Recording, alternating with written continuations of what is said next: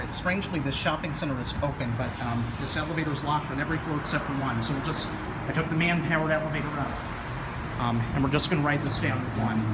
It's nothing worth riding. I mean, since it has ERM on it, at least it's blue. We'll just take one ride on it.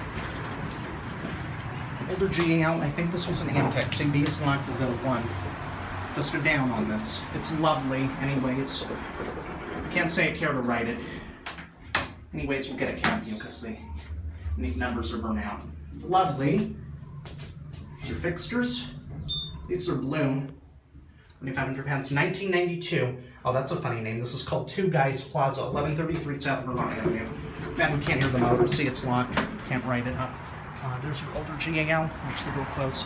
I think this was glass at one point, but they covered up the glass, or it's always been fake scenic or something. I believe it was an Amtech from the 80s. There it goes. Pretty nice elevator, basic though. And anyways, that's it.